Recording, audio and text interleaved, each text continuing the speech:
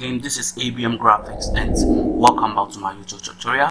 Today we just want to do some Photoshop tip on this particular paper cutting or any cutting any kind of thing, so this so that it will look so, similar, like just to look so beautiful, And this tutorial I'm just going to take you through on how to paper cut in a design or any text that you want to do, and however you won't understand it now unless we just go into it and let's get it done. So first of all, we are heading towards our Photoshop, and this is my Photoshop, and this tutorial is not about size, it's not about anything, but I just want to create a background document so that you will understand what I really mean by paper cut.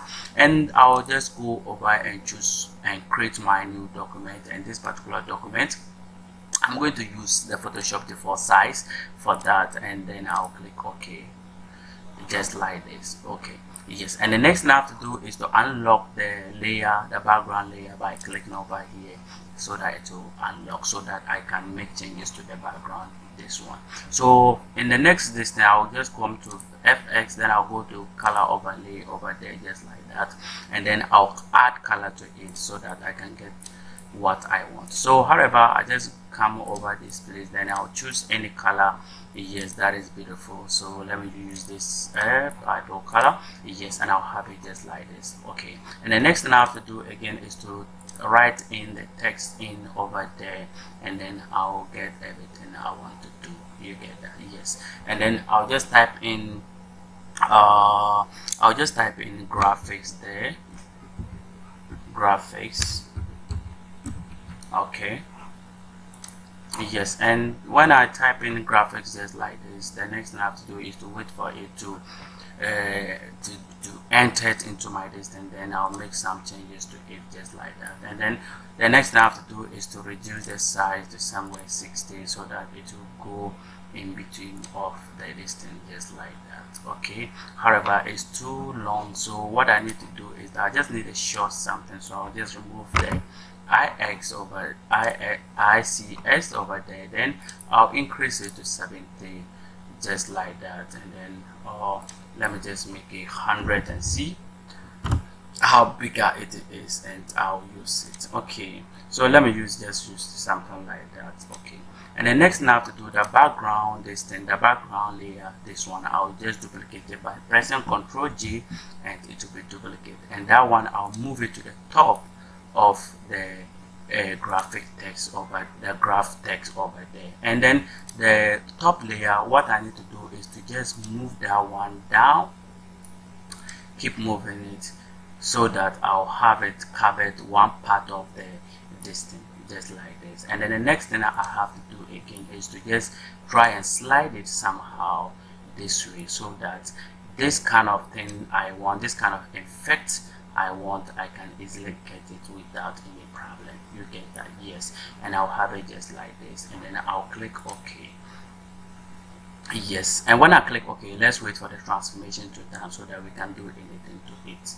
Yes. And then after that, I have just moved it in, so I'll come over the top layer over there, I'll add a shadow to it by going to FX, then I'll click on shadow, and that one, a shadow will pop up. And this particular shadow, what I need to do is that I just want to move it somehow top, and then the blending mode, I'll change it to normal, and then it will appear very well. And the opacity, I'll just make it somewhere 100. Yes. And then I'll just make it come somewhere down, just like that. Okay, and then the next thing I have to do again is to click OK, then I'll have it just like this. Okay, and then however, I'll just adjust it by moving it to the last part of this place, and then I'll have it just like that. And then the next thing I have to do is to rasterize the layer by right clicking and rasterize the layer, just like that. And then when that one is rasterized, then I'll not do anything to it, just like that. You see, it just rasterized. So over there, I'll just come and choose my eraser tool over here, and then I'll choose what is the name, soft this thing for that, and then soft brush over there, and then I'll just increase it a little bit. Then I'll just try and clean up some parts I don't want to appear, so I'll just clean up somewhere here, Yes, I'll just clean up somewhere here, and then I'll clean up somewhere here too.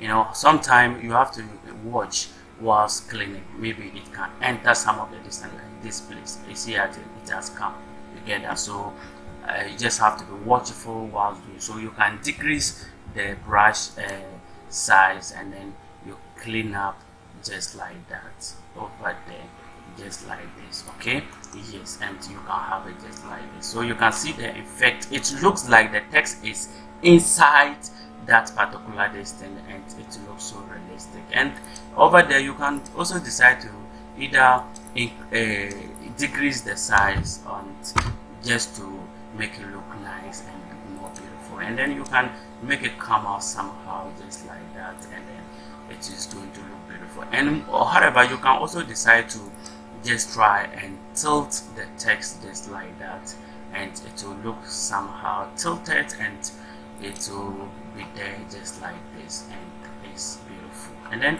when you have something like this, it means that this is just how we do the paper cutting. This is just a Photoshop tip that most people have problem with, and after doing this, it's going to be look so beautiful. Thank you very much for watching. This is ABM Graphics, and this is nice and very simple tutorial. Have a nice day. Bye bye.